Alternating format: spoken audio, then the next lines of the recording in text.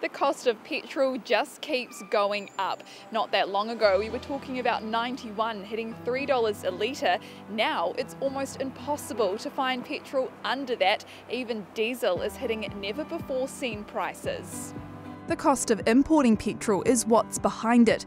Importers recently paid a record high of $1.63 per litre for 91 and $1.66 for 95. Back in February, it would have cost around $111.60 to fill up a 40-litre tank of fuel.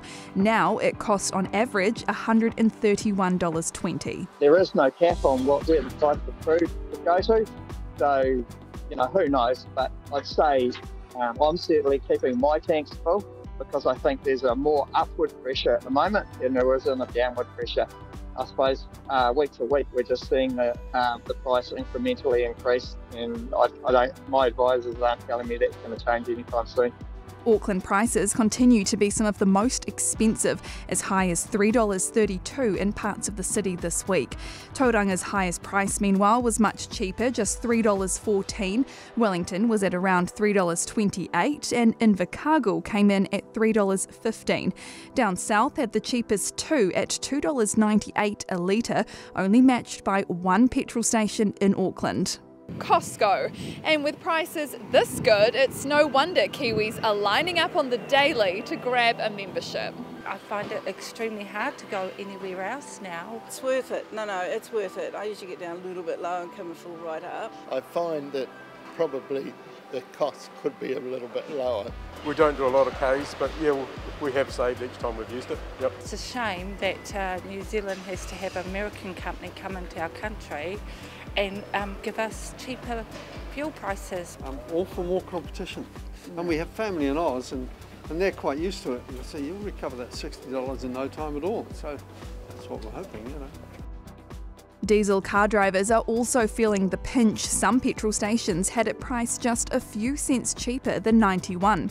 The government's done what it can to help by temporarily slashing the petrol excise duty and road user charge. At the May budget, they announced the duration of the 3-month cut would be extended by another 2 months. This means the discount would be due to be dropped in August. But Prime Minister Jacinda Ardern wouldn't say whether the government would extend the discount again. We haven't been so blanket as to make calls around what thresholds have to be met, just rather that we would keep an ongoing watch on what is happening in the market and what's happening overall in New Zealand's context. As well, you'll see that we're not the only ones in the same situation. In many countries it has been time limited because of the volatility, but also because it is hundreds of millions that we're having to replace to ensure that we continue to invest in projects that we've already committed to, and for instance road safety, which is also critical, and that's what ultimately the excise pays for. Regardless of whether or not they do extend the help, petrol is set to stay pricey, and something Kiwis will be carefully considering in their budgets for some time yet. Thanks for checking out our YouTube channel to stay up to date with all the latest news from the New Zealand Herald. Click the subscribe button below or check out one of the videos here, and head over to nzherald.co.nz for more details on these stories and more.